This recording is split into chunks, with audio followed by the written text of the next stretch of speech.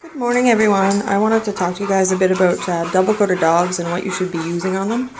I'm hearing of lots of people getting a Furminator, and they're not my favorite product because they are basically half of a clipper blade. So that does damage the outer coat, which is the guard hairs on a double-coated dog, which is the part that makes them look shiny and pretty. My preferred brush is called a Shed Magic, and it's not a blade, it's just little hooks. And all it does is just pull out the dead undercoat. And so I wanted to show you guys the difference and how awesome this brush is. I'm pretty sure you can buy them at Pet Value here in Sydney.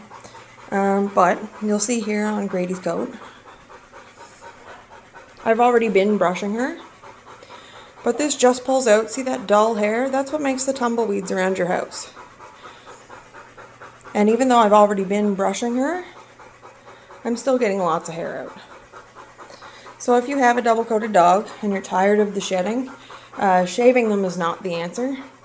That actually makes this stuff really thicken up, so you're going to see lots of tumbleweeds, even more than you already see. So what you need is a brush like this that strips out that dead hair that they shed. The top hair they don't actually shed any more than we shed. So this is the perfect product. Again, it's called a Shed Magic, and I'm not sure how much they cost. There are different sizes, and I believe they're all color-coded. But this is the one that you want.